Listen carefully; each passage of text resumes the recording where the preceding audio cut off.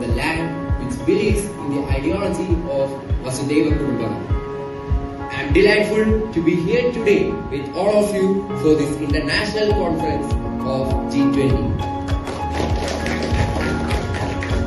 Together, we can find solutions to protect our Mother Earth and establish brotherhood among nations.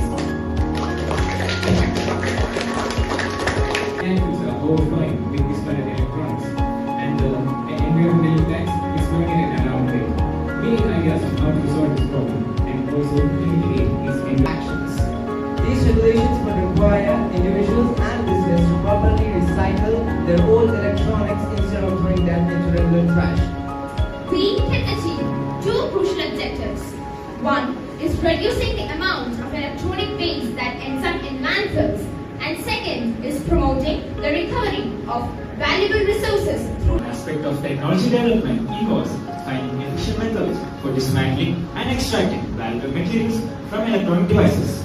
Traditional recycling techniques can be time-consuming, but since they involve the use of hazardous components, I would suggest that we should keep them off the table and look forward to alternative approaches. Regulations are excellent. Strict regulations, awareness campaigns, incentives, and technological advancements can all contribute to tackle the problem of electronic waste. By promoting standardized procedures and interoperability, it would enhance transparency, reduce the cost of transaction, and facilitate economic cooperation between member countries. One significant drawback is the heightened vulnerability to cyber attacks and security breaches.